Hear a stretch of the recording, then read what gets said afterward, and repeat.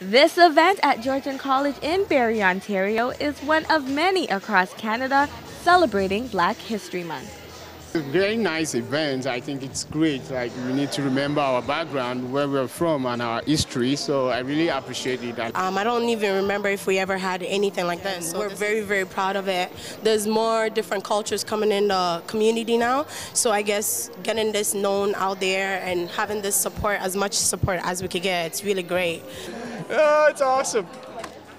The students here say they are especially excited to make some history of their own. This is the first time I heard about this event, and it's great to bring it here because a lot of people don't understand about Black History Month, so I'm glad that they brought it here so that it can be introduced and it makes the school more multicultural. Swanisha Lang is a second-year international nursing student from Jamaica, and she felt it was about time for the college to formally celebrate Black History Month, so she got to work.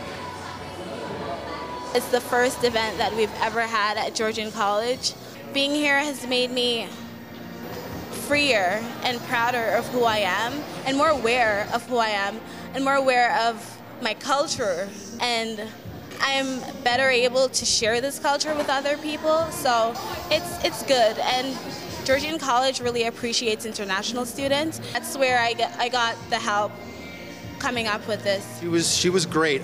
She came in and really helped me brainstorm ideas and things that we could do. Just this year, during my role coming into Georgian College, the international student population has almost doubled. And with expansion, we really want to express as many cultures as we possibly can. So I think Swanisha was really the brains behind getting everything together.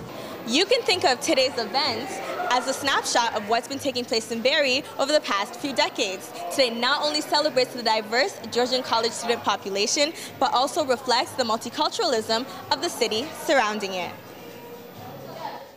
And that's a future Barrie's Mayor Dave Aspden says is headed in the right direction. When you have the diversity that the city has now, it brings a lot of different heart to the city. They're all great people. You have an opportunity to attend the festivals, work with the people, enjoy their music, their culture, learn their background, and share a lot of things with them. And of course, with that, they bring their businesses to Barrie. So maybe a clothing business or the food business, restaurants, dining rooms. So it gives an opportunity for everyone to enjoy a larger diversity of a lot of different areas of life. What did you think about the fact that Georgian College has just had their first ever Black History Month celebration? That's great because I don't know a lot of people outside of the Barrie area are aware of this. But Barrie itself, back in the 1800s, was part of the Underground Railroad from the United States.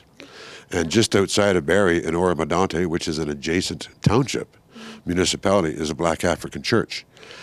It's now been proclaimed a historic site. And my fundraising each year in the last 2 or 3 years now, and the township has bought property beside the old church, and they are going to build an interpretive center adjacent to the church so people can understand just how important that church is to our community. Yes. That's quite a hidden gem. Canada's role in the Underground Railroad brings us here to this Methodist church located just 10 minutes outside of Barrie. This Black History Month, as we reflect on the past, we also draw from its lessons for the future, for that same inspiration that brought thousands of slaves to freedom. For Soul 360 TV, I'm Rhoda Nemo in Barrie.